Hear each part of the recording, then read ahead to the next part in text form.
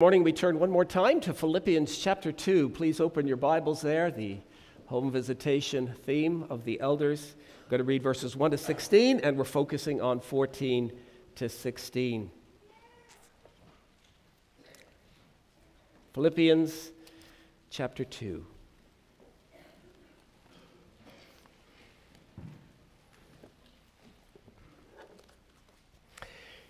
Therefore, if there is any consolation in Christ, if any comfort of love, if any fellowship of the Spirit, if any affection and mercy, fulfill my joy by being like-minded, having the same love, being of one accord, of one mind. Let nothing be done through selfish ambition or conceit, but in lowliness of mind let each esteem others better than himself. Let each of you look out not only for his own interests, but also for the interests of others. Let this mind be in you, which is also in Christ Jesus, who, being in the form of God, did not consider it robbery to be equal with God, but made himself of no reputation, taking the form of a bondservant and coming in the likeness of men. Being found in appearance as a man, he humbled himself and became obedient to the point of death, even the death of the cross. Therefore God also has highly exalted him and given him the name which is above every name, that the name of Jesus every knee should bow, of those in heaven and of those on earth and of those under the earth, and that every tongue should confess that Jesus Christ is Lord, to the glory of God the Father. Therefore, my beloved, as you have always obeyed, not as in my presence only, but now much more in my absence, work out your own salvation with fear and trembling. For it is God who works in you both to will and to do for his good pleasure. And here begins our text at verse 14. Do all things without complaining and disputing, that you may become blameless and harmless children of God, without fault, in the midst of a crooked and perverse generation, among whom you shine as lights in the world, holding fast or holding forth the word of life, that I may rejoice in the day of Christ, that I have not run in vain or labored in vain. So far, the reading of God's holy word.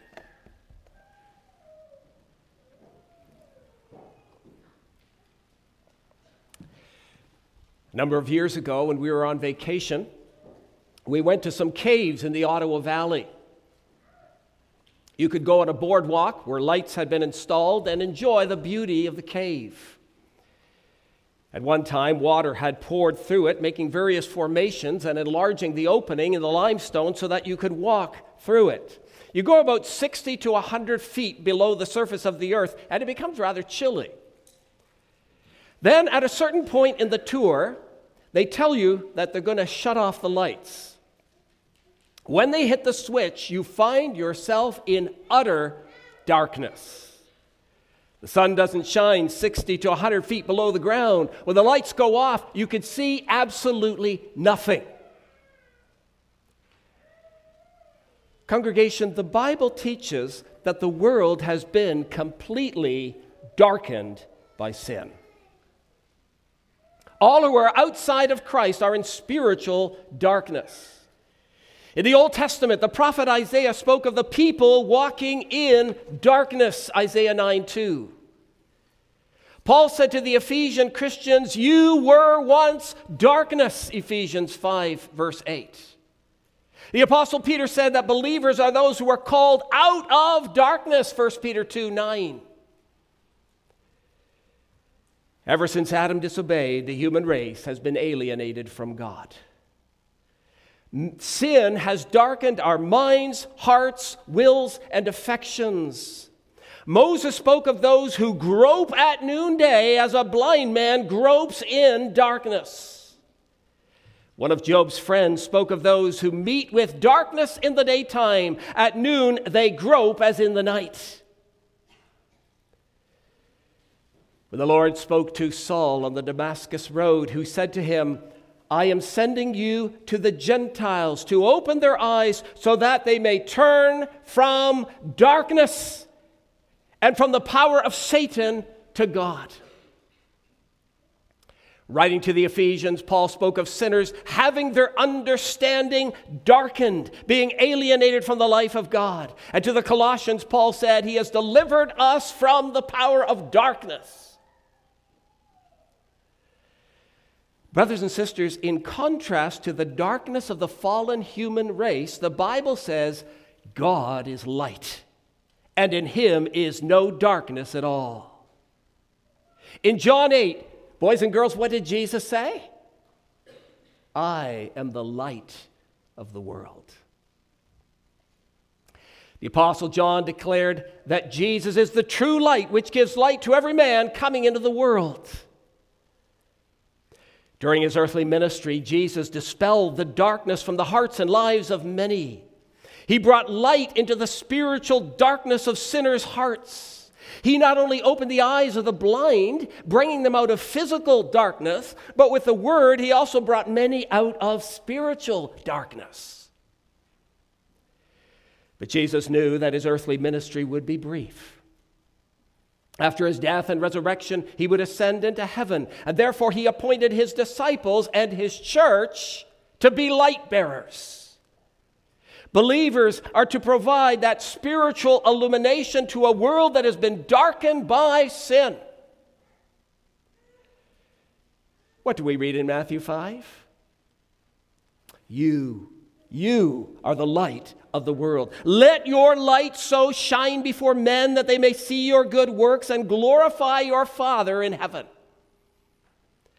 The church today is to continue that light-bearing mission. Whether you're a senior, a mom, a dad, a child, a young man, a young woman, God wants you to be light.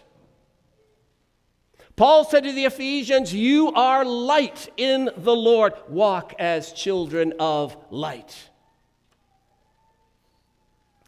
He wants you to shine among your colleagues at work, your friends at school and university, your customers at the shop, your feed salesman at the farm, wherever you may be. Shine as lights in the world. Consider this. Perhaps you're the only light that some people will ever see. Perhaps you're the only light that some people will ever see. Well, last week we looked at verses 12 and 13 and considered what it means to work out your own salvation with fear and trembling. We said that Paul was not telling people to live in a constant state of nervousness and anxiety. God gives peace and security to those who trust his Son. To work out your own salvation with fear and trembling is to actively pursue a life of sanctification and to ensure that the influence of your salvation permeates every aspect of life. Having been saved, we diligently pursue Christ-like obedience. Because this is such a challenging task, Paul says we ought to do it with fear and trembling. That is, with great humility, reverence, and awe, never wanting to grieve such a gracious, loving, and majestic God. Paul also offers a word of encouragement. He says, verse 13, for it is God who works in you both to will and to do for his good pleasure. You see, we're not alone. God is present with his people, renewing, transforming, and reshaping us into the likeness of Christ. He works at the level of your will, and he works at the level of your actions, both to will and to do. Well, having considered last week the challenge, work out your own salvation, and the encouragement, for it is God who works in you, we want to continue this morning with the witness. Working out your own salvation includes bearing witness for him. We see this in verses 14 through 16. At the end of verse 15, Paul says that as children of God, believers are to shine as lights in the world, or shine like stars in the midst of a crooked and perverse generation. How do we do that? How do we shine as lights? What are some of the things that prevent you from shining? Several years ago, we had an old car, and the headlights had become rather yellow and fogged. They did not shine very well. Sometimes we professing Christians are like that. What are some of the things that prevent us from shining brightly in the darkness? Paul mentions a few of them here in these verses, and they remind us that working out our own salvation is a constant effort. The first thing that this text sets before us is the need to mortify a dissatisfied and discontented spirit.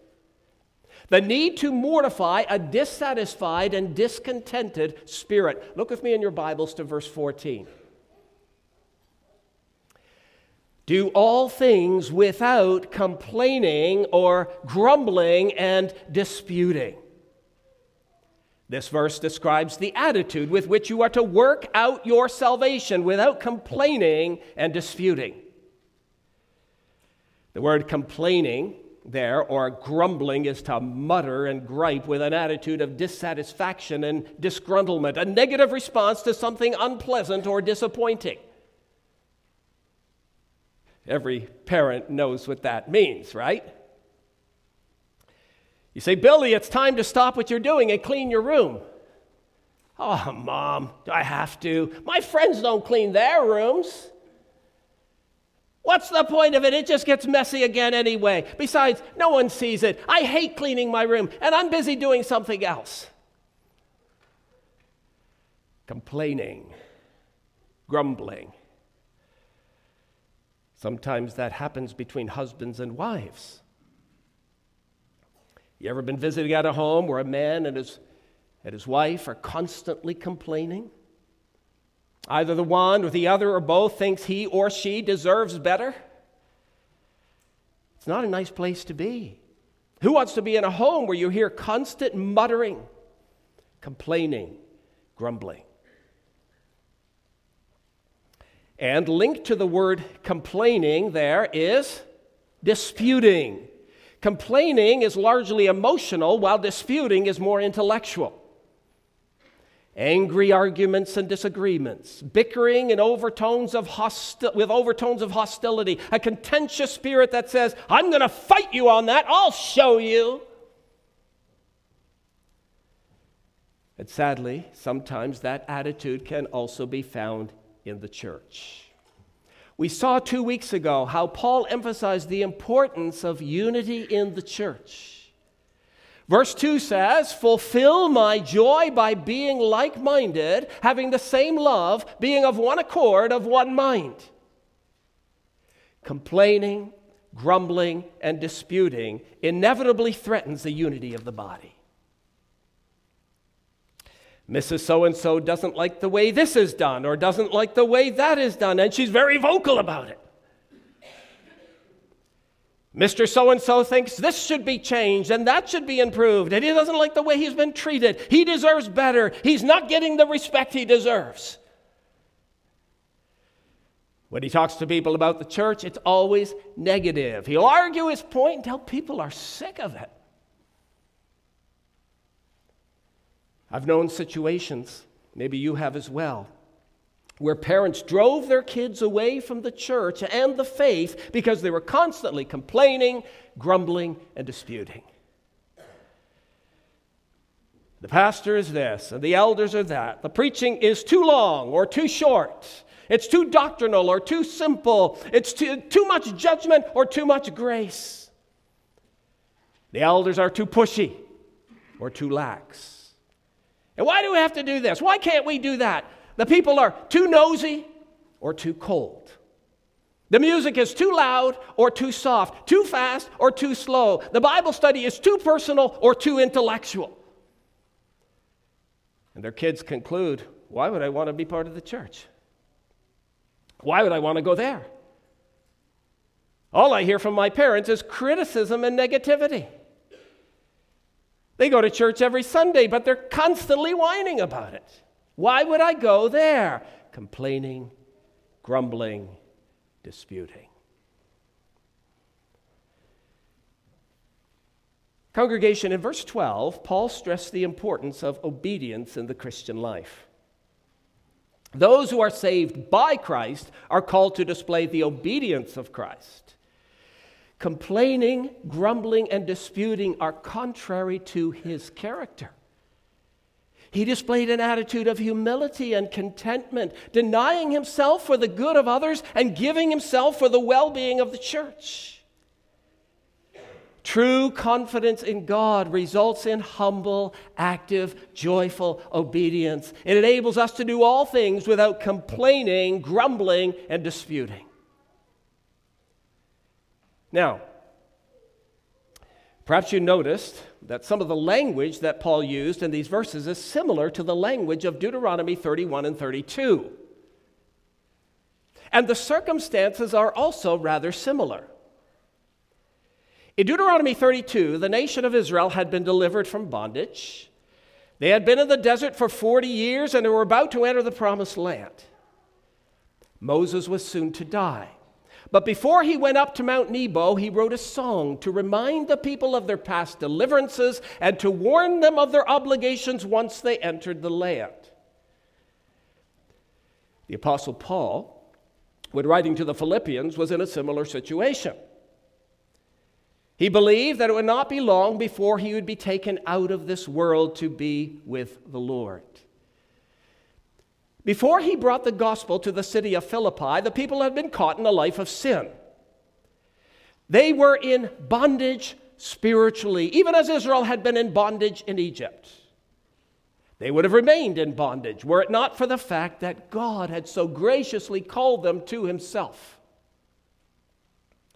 But now that God had called them, they were to work out their salvation, working toward its completion, so that through their godly life they will shine forth in brightness as the moon and stars against the blackness of the night. In Deuteronomy 32, Moses was able to prophetically look forward to the time when Israel was in the promised land. And what did he see? He saw Israel's terrible ingratitude, despite the faithful care which the Lord had shown them. Israel forgot their God and Father who brought them into being as a nation and claimed them as his own firstborn son among the peoples of the world. And because of their disobedience, what did Moses call them in Deuteronomy 32, verse 5? He called them a crooked and perverse generation. A crooked and perverse generation. They had become a morally warped and distorted people, and consequently they were no longer a faithful witness to the surrounding nations as they were called to be. Had they been faithful, they would have stood out as stars in a dark sky. But instead, they blended right into the darkness and became no different than the surrounding nations. But congregation, what was one of the great sins that Israel is remembered for?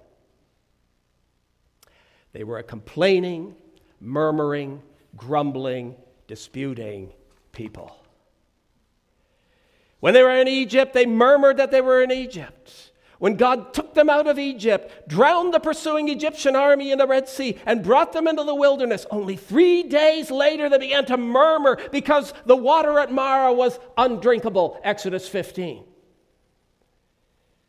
God graciously made the waters sweet and provided for them in a wonderful way.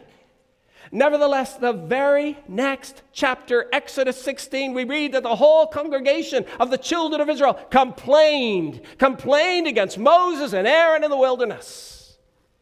You have brought us out into this wilderness to kill this whole assembly with hunger. Chapter goes on to describe how the Lord so graciously provided both meat and manna. But then we read in the next chapter, Exodus 17, that the people contended with Moses and said, "Give us water that we may drink." So Moses said to them, "Why do you contend with me? Why do you tempt the Lord?" Listen. And the people complained against Moses and said, "Why is it you have brought us up out of Egypt to kill us and our children and our livestock with thirst?"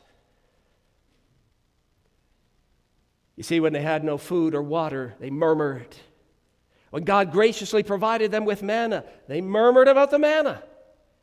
Numbers 21 says the people spoke against God and against Moses. Why have you brought us up out of Egypt to die in the wilderness? For there is no food and no water. Listen, and our soul loathes this worthless bread. They complained that they no longer had the fish, cucumbers, melons, leeks, onions, and the garlics of Egypt. And then, congregation, after the 12 spies returned from spying out the land, Caleb and Joshua said, let's go up and take possession. But the other 10 spies were afraid and insisted that the people of the land were too strong. It's a land that devours its inhabitants. They're giants in the land. We're like grasshoppers in our own sight. Being discouraged by the report of the 10 spies, we read in Numbers 14 that all the congregation lifted up their voices and cried. And all the children of Israel, what? Complained against Moses and Aaron. If only we had died in the land of Egypt. If only we had died in this wilderness. So they said to one another, let us select a leader and return to Egypt. Complaining, grumbling, and disputing. They were so agitated and discontented that they were about to stone Joshua and Caleb. Finally, God refused to let them enter the promised land. Numbers 14:26, the Lord spoke to Moses and Aaron, saying, how long shall I bear with this evil congregation who complain against me? I have heard the complaints which the children of Israel make against me. Say to them, the carcasses of you who have complained against me shall fall in this wilderness from 20 years old and above, except for Caleb and Joshua, you shall by no means enter the land. It was God's judgment upon complainers, grumblers, and disputers. Recalling that episode, the psalmist said in Psalm 106, they complained in their tents and did not heed the voice of the Lord. Also recalling that episode, Paul said in 1 Corinthians 10, let us not complain, as some of them also complained and were destroyed by the destroyer. Let us not complain. Brothers and sisters, when the Israelites were finally brought into the promised land, they still murmured. And when Jesus came to earth, guess what? They murmured against him. John 6:41 says, the people grumbled, complained about him because he said, I am the bread which came down from heaven. As their forefathers complained about the worthless bread in the wilderness, so they grumbled about the bread of life. You see, throughout their history, the Israelites murmured, disputed, and rebelled against the wisdom, kindness, faithfulness, and claims of God. And what happened? They were judged by the Lord and lost their witness to the world. They were like a candle immersed in a bucket of water. But now Paul writes to the Philippian church, and he says, you do all things without complaining and disputing. All things, all things. Congregation, when we submit to the will of God, placing our complete trust in him without griping about the unpleasant things that the Lord may send into our lives, we will shine as stars in the dark sky. A dissatisfied and discontented spirit drives people away from us, from God, from the Word, from the gospel, and hinders the work of the Lord. Conversely, a cheerful acceptance of one another and a joyful commitment to the body of Christ will make the gospel attractive to others. We need to remember that our battle is with Satan, who wants to destroy the church. And God wants us to stand together. He wants us not merely to tolerate one another, but to love and serve one another, to display the humble spirit of Jesus. That servant spirit of our Lord Jesus Christ. Now, of course, there are times when members of the body of Christ have both the right and the duty to speak out respectfully. Verse 14 doesn't mean that we say nothing when there is error, heresy, or ungodliness in the church. Paul himself confronted error when he saw the gospel being compromised. He even confronted Peter and withstood him to his face when he was eclipsing the truth of justification, Galatians chapter 2. No, Paul is not telling us to keep our mouths shut when the Word of God is not being faithfully taught or the gospel of Christ is being watered down. But when Paul wrote this epistle to the Philippians, he was aware of unnecessary and petty conflict. In chapter 4, he mentions two women by name, Euodia and Syntyche, who were at odds. You get the impression that they were complaining about each other, and they were not of the same mind in the Lord. Paul reminded them that the Christian gospel should make us encouragers and forgivers rather than complainers and disputers. You cannot live a healthy spiritual life or build a healthy church with perpetually negative attitudes. Congregation, God wants us to humbly accept trials in our life without constantly griping about them.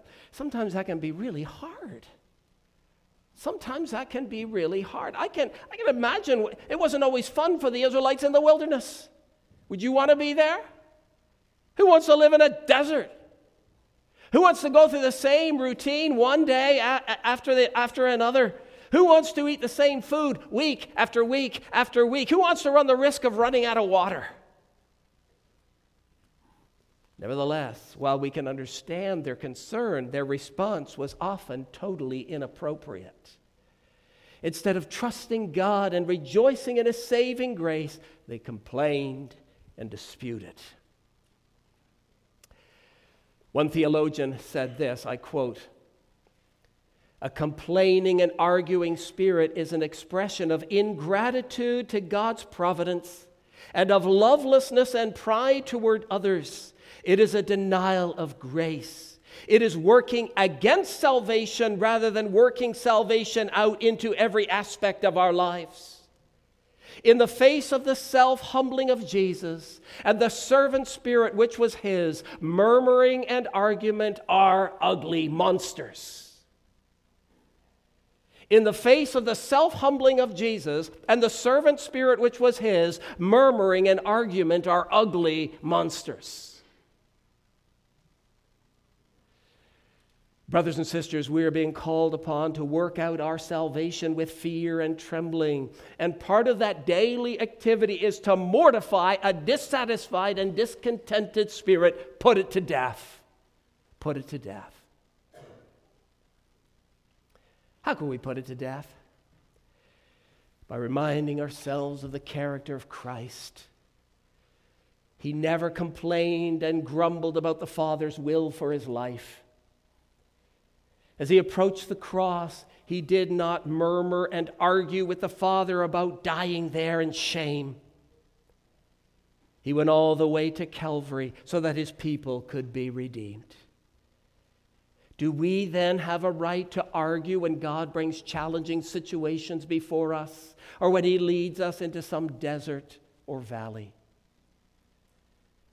Do all things without complaining and disputing. That's the attitude with which we are to work out our own salvation. And then notice how Paul moves from the negative to the positive. Go to verse 15.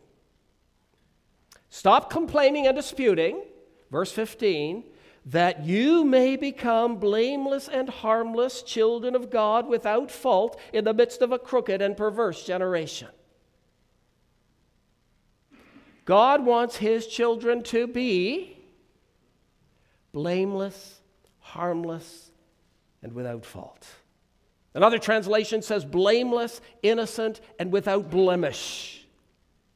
The first word, blameless, is obviously not perfection. We won't achieve that in this life. But blameless is how God wants us to appear before a watching world. The Christian should not give the world any grounds for criticism. Think of Daniel, a man who lived in the midst of Babylonian godlessness, as corrupt a society as any. Yet when the governors, out of envy, tried to find some charge against him, they concluded, "We shall not find any charge against this Daniel unless we find it against him concerning the law of his God." Think about that. They couldn't find a charge against him. He lived an outwardly blameless life before others. That's the kind of life the Lord wants to see in his people. Blameless refers to moral integrity manifesting itself externally. God wants us to live in such a way that those who are around us, observing us, will never be able to find anything worthy of blame or reprimand. If the world hears and sees us complaining and disputing, our Christian message will not be attractive to them.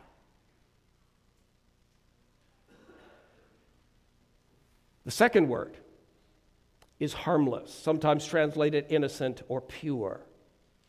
Harmless carries the idea of being unmixed, unadulterated, unalloyed, undiluted, without any mixture of evil. Harmless is moral integrity manifesting itself inwardly. What you are inwardly. Christians who complain and argue against God and each other are watered down. And like Israel, it immerses our candle in a bucket of water. Congregation, how does the world look at you and at me? Is your inward purity expressed outwardly? In your business, your job, as an employer, as an employee, as a member of your community? Like the Philippians, we are living in the midst of a crooked and perverse generation. Verse 15, one that is becoming increasingly crooked and perverse. Romans 1 is now an accurate description of life here in North America. And yet in the midst of it all, we are to be harmless and blameless. And to emphasize that necessity, Paul used a third phrase in verse 15. He said that children of God must be without fault or without blemish. Back in Deuteronomy 32, verse 5, Israel was described as being blemished. Blemished. And because of their stubborn disobedience, their light did not shine. According to Deuteronomy 32, rather than being in the midst of a crooked and perverse generation, they themselves became a crooked and perverse generation. Their fear and trembling had vanished. Later on, when Peter preached at Pentecost, you recall what he said to the people? Be saved from this perverse or crooked generation. Israel. Congregation, how far they had fallen. The church had become crooked and perverse. How weak their witness had become because there was no fear of God before their eyes, no reverential trembling. Again, how is it with us?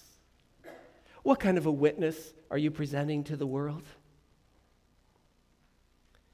Does your reverential fear of God cause you to shine as lights?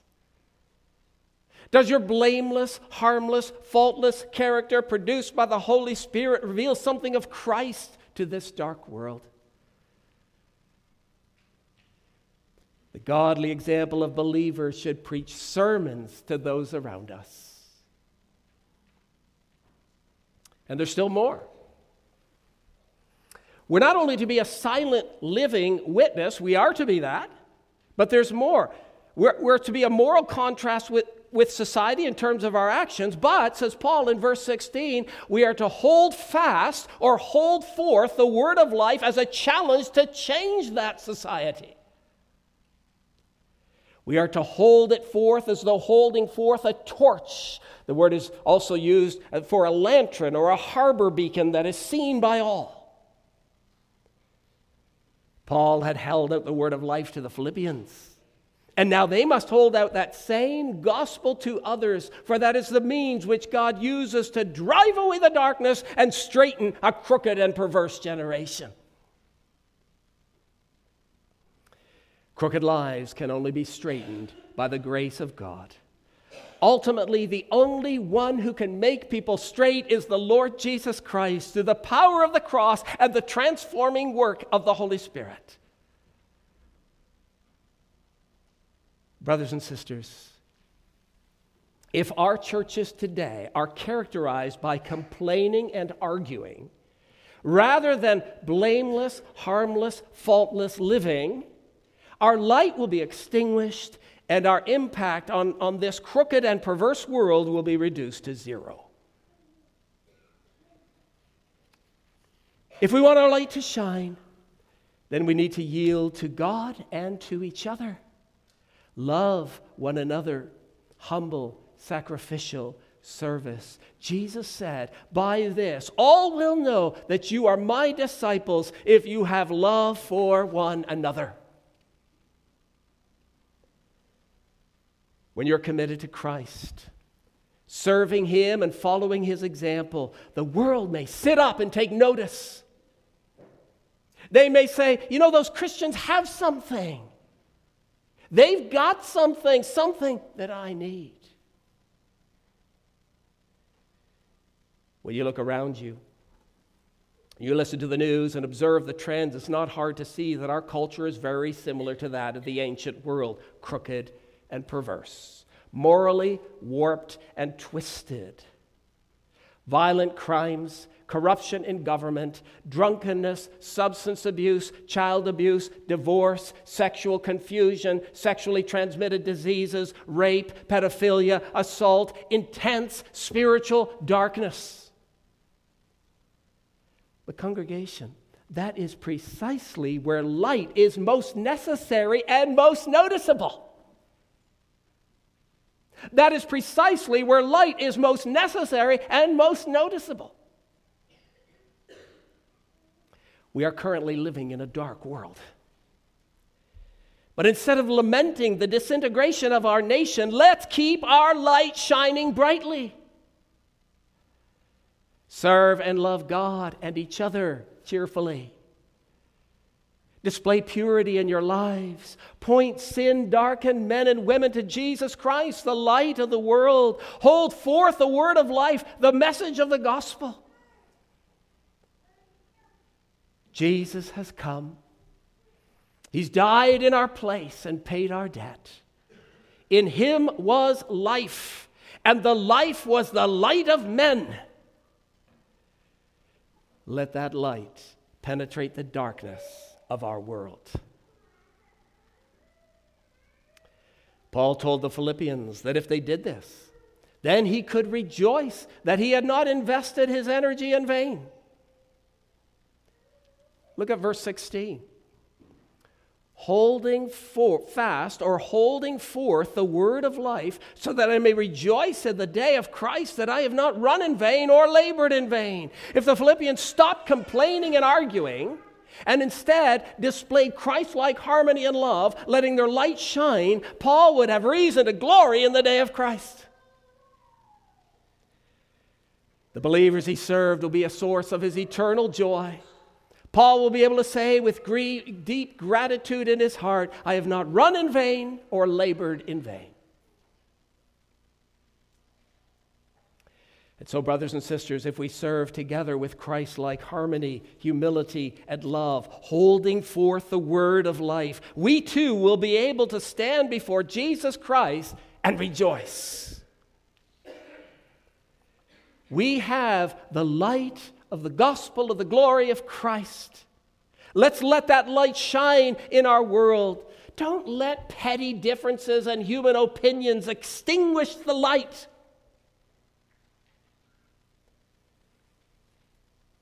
And if any of you here today are still living in spiritual darkness, know that Satan wants to keep you there. He doesn't want the light of the gospel to shine in your heart so that you're forgiven. The prince of darkness wants you to remain in darkness and bring you into eternal darkness.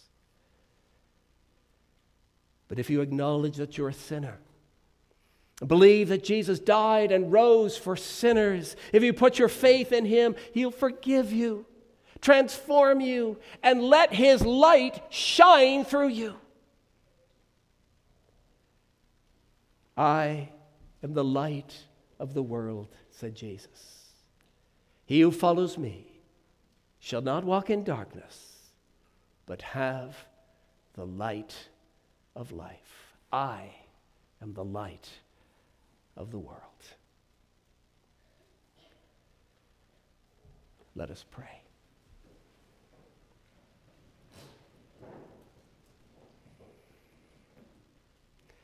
Lord, we come to you and we ask that by your Holy Spirit you will work powerfully in us so that we will do all things without complaining and disputing,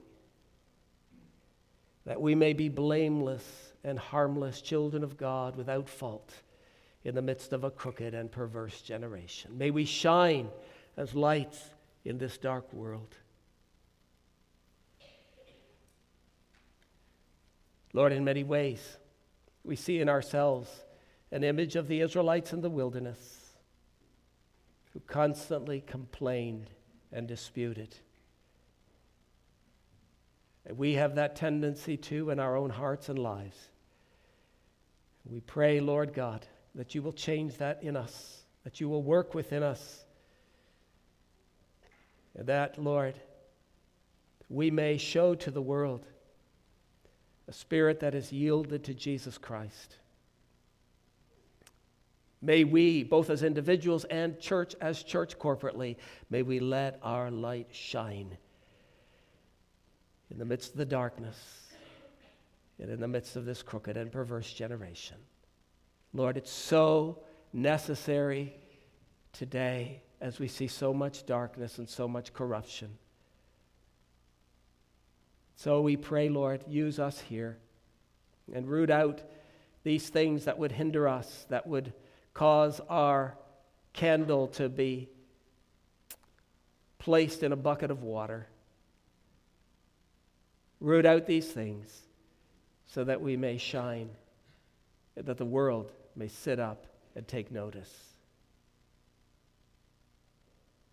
Bless the words that have been spoken to our hearts. And will you deal graciously with us so that, Lord, through an attitude that is yielded to your will and through one that shows love to one another, truly we may be a church that makes the gospel attractive to outsiders. So, Lord, would you graciously deal with us that we may make that truth known to others. Thank you for Jesus, the light of the world. May each of us turn to him in faith, and may his light shine through us. Amen.